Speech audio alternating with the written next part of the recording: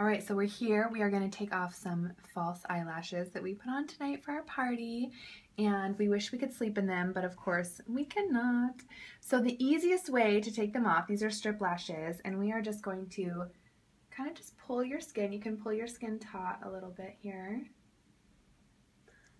and then you just gently remove the lash strip.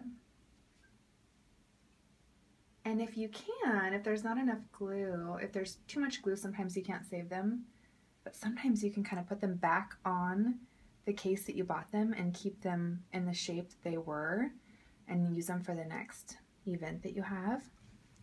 So we are just going to remove them all the way off and wish that we could sleep in them and wake up looking fabulous, but that doesn't always happen. Ta-da!